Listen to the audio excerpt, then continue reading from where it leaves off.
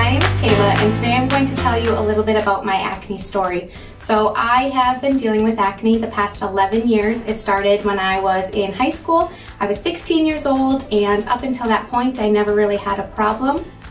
Out of nowhere, I just started kind of getting one or two pimples, and then it was becoming prom season and I was freaking out, and it was like, what am I going to do? And so I started going to a dermatologist to get my skin cleared up. And so when I went to the dermatologist, they kind of gave me, every kind of pill you could think of, and it worked really fast and it took care of it right away, but continually it just kept coming back. After a couple years of the acne coming and going, I finally decided I was ready to try something a little bit stronger, and that's when I decided to do the Accutane. So for me, Accutane was really hard on my body, and it was physically painful. My whole skin was so dry, and it was going really good. After a few months of doing it, though, I did have to stop.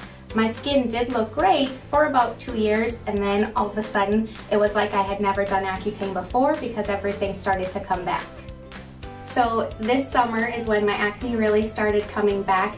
It started slow. It was 1 or 2 at a time, no big deal. I kind of thought it was stress because I was starting up another school year, and I really didn't think too much about it right away. But as more and more pimples started to pop up and I knew it was becoming a big problem, I then decided I've been doing medicine for the past 11 years and it's clearly not working, so I need to try something else. So this part is a little bit harder for me to talk about.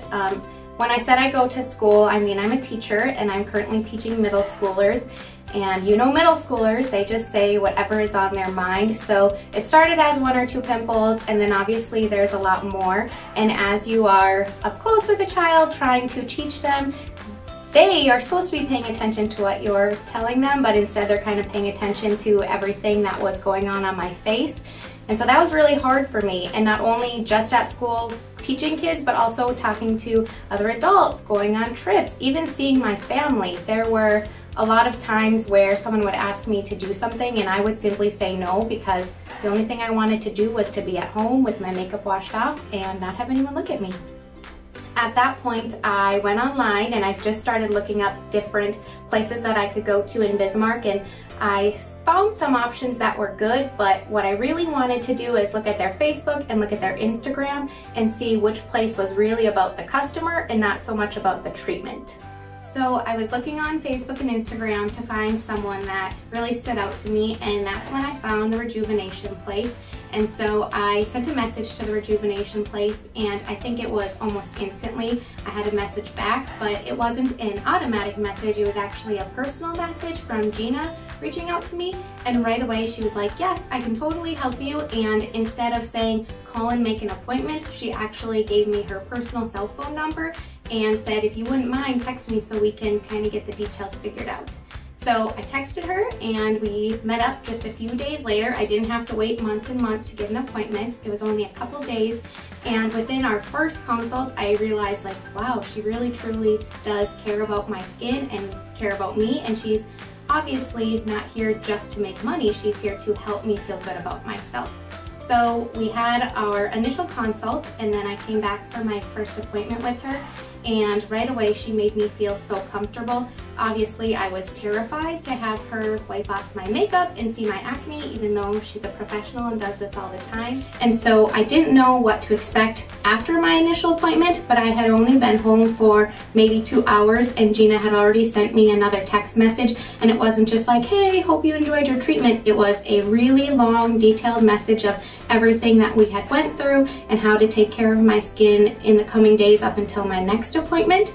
So then when I was getting ready to go to my next appointment, I didn't just wait to tell her what happened at my next appointment. She actually was messaging me every day, just making sure that things were going well and that I was comfortable, that I wasn't in pain, and just kind of seeing what I needed. At this point, I've only been working with Gina for maybe about a month or so, but our personal relationship has grown so much. I definitely feel like I know her a lot better than of only knowing her for a month or so.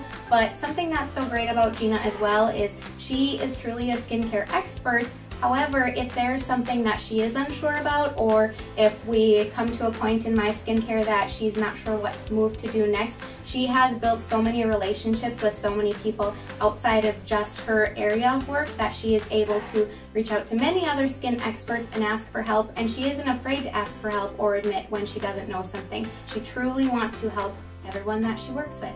I just mentioned that I've been working with Gina for about a month now on my skincare, and as you can see, I still have some work to go, but when I came and met with Gina the first time, I had so many deep, painful cysts, and now we have been able to bring a lot of those to the surface. There was a big purging period, but most of those are coming out now, and now we just have to deal with some of the little imperfections. So we do have some work to go, and it's been about a month. We probably have 4 or 5 months. A typical treatment, I would say, is about 6 months time, but I'm just very pleased with everything that's been happening now. So I am sharing my journey online. You can find me at North Dakota Teaching on Instagram and Facebook, or you can also find me on my blog, northdakotateaching.com.